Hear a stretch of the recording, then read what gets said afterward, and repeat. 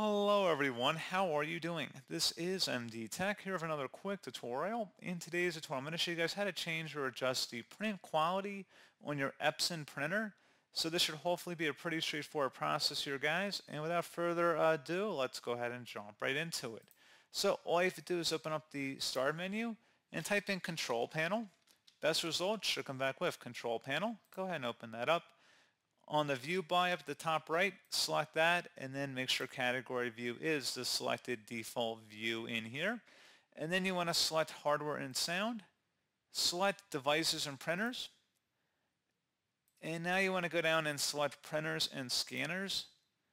Select your Epson printer from this list, and now go down to printing preferences and just open that up. Now on the right, it should say quality. Click on the drop down here. You can select multiple quality options.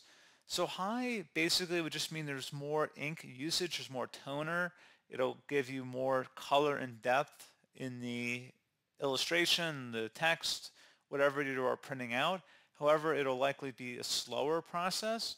However, if you want to select standard or draft, it'll just use less ink. It'll be faster generally, and it should be a little less wear and tear on your printer as well.